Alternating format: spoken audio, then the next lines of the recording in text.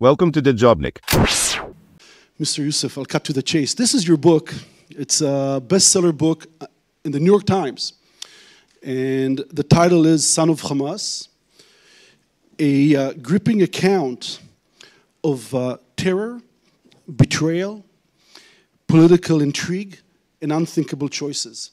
One of the words caught my attention in particular, and that's the word betrayal. There are those who accuse you of betraying Palestinians. Are they right? Are they wrong? What's the answer? Well, first of all, good evening to everyone, and thank you for having me. It's a great honor. Yes, this is my choice. I choose the word betrayal because the eve of publishing this book, I knew that my people would label me as a traitor. It's not like I was committing a crime and they cut me in the act, then this is my punishment. I walked away and I should not feel guilty about saving human lives because this is what I did. Now, if a majority of my society believe that saving a human life, stopping a suicide bomber from blowing up himself and killing many civilians in the process, if they think that this is okay, I don't have to think the same way. And if my punishment for saving a human life is to be shunned, to be accused of treason, and sentenced to death, then be it. They can say whatever, and traitor or treason, according who? Hamas? Well, how about the entire system will come down? Then what is it going to be? One individual against an entire society praising suicide bombing attacks? And if someone goes against it, the only weapon they have to just say that this is treason, anybody tries to get them out of their comfort and challenge their narrative to help them get out of the cave of delusion, what we become? We become traitors. I knew what I was getting myself into, and they can say whatever they want to say. It's their problem. I know what I am, and I know who I am.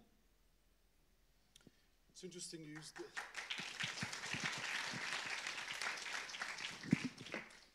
It's interesting you used the word choice. I've been studying human choice for 30 years. I'm still not sure, do we have choice? Do we make choices or not? But perhaps what we can do is we're not chosen where we're born. You were born wherever you were born, but we do choose. You did choose, and how we cope with it, what we do with that.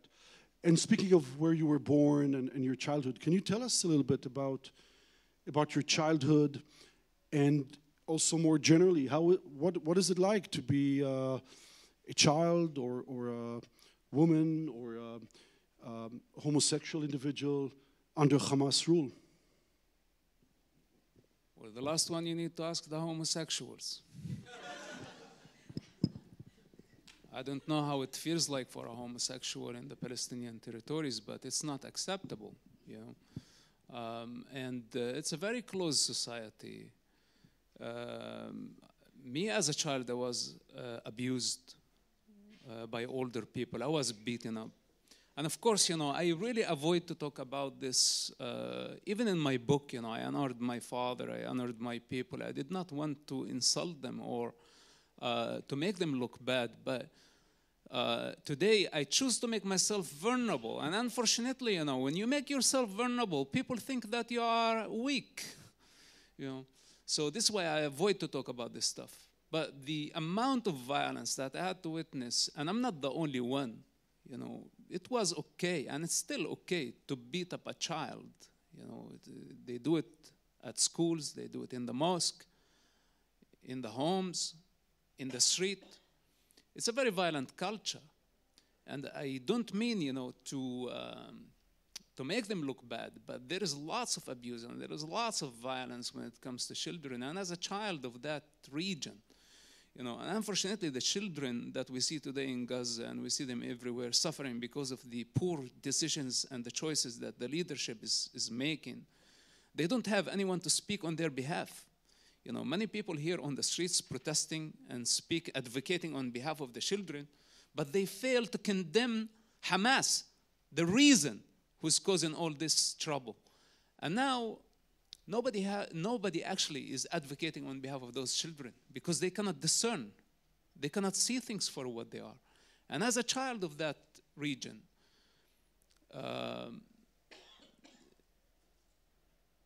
somebody have to speak up, or somebody has to speak up, has to stand up against those monsters. Otherwise, the cycle of violence will go for eternity. So it was not a nice childhood. And it's still not a nice childhood. Today, after 45 years, and I'm nothing but eyewitness. I'm not an expert on the thing. I did not come to the United States to publish books. I didn't think that you could make money out of books. I just wanted to speak on behalf of this continuing tragedy that the people, the leaders of what's so-called revolution, don't care for the children.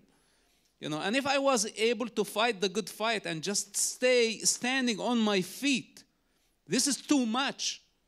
And who's fighting on behalf of the children? If we keep empowering the predators, the criminals, who have been using them for so long by the name of revolution and by the name of Palestine, who cares about all the political entities? Let them go down to hell and let the people live. Let the children, the future of the children is what really matters. Not some hypothetical political entity everybody is fighting for. Who cares for another Arab country in the region if it doesn't take the children into consideration?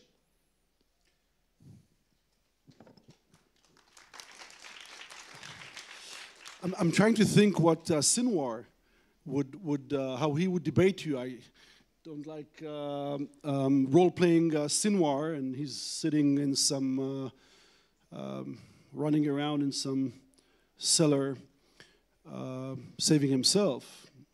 But maybe Sinwar would say, well, why are you saying this? We are fighting for the freedom, the dignity, the independence, the national independence of these children. We are fighting to give these children a future. How is it that we are abusing them? How is it that, or Hania, where is he, in Qatar? Or some professors in universities? What am I missing? Look, this is the game of the con artists who came throughout what's so-called the Palestinian revolution, throughout the history of the conflict. At some point of their revolution, they realized that they could become billionaires and get a global status, because who really would care about the president or the prime minister of a country in the Middle East, or let's say a Palestine? Who would care about them? But as revolutionary leaders, they got status, they got power, they got lots of money, and they forgot why they started. And the people are just fuel. The children, how many, like in Gaza, in the past few wars, let's say the last one, the Hamas claimed that 1,000 children died. You know how much Hamas got money in return for the children death? Close to $1 billion. This is $1 million a head. Okay. And the more they exaggerate the statistics, the more the international community give them money. This is their game. They want the children to die. You think somebody like Sinwar did not realize that Israel is going to come to Gaza strong? He knew. He wanted the civilian casualty. This is why he's putting booby traps all over the Gaza Strip so the children can die. And when the children die, he gets money in return. This is how the international community been trying to silence the Hamas and the Palestinian revolution intimidation by paying them off. And the more you give them money, the more violent they become. They started 20 years ago, suicide bombing attacks. Today they're committing a genocide on October 7, and they are using the Gazans as human shields. And instead of understanding the game and cutting the aid Don't give them more money. What we're doing, we're just going around like idiots saying free, free Palestine. Thanks for watching. Drop a comment below. Don't forget to like, share, and hit subscribe to stay updated with our latest content. Until next time, stay informed and inspired. This is Dejobnik signing off.